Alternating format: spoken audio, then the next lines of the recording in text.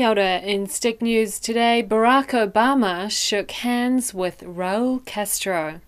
Barack Obama is the President of the United States of America. Joel Castro is the President of Cuba.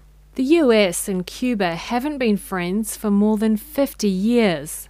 In December, Obama and Castro announced the beginning of a process normalizing relations between Cuba and the United States. Media sources have named this process the Cuban Thaw. Last week, Obama and Castro met at a summit in Panama and shook hands. Obama is now considering removing Cuba from the US list of state sponsors of terrorism. And that was Stick News for Tuesday, the 14th of April. Kia ora.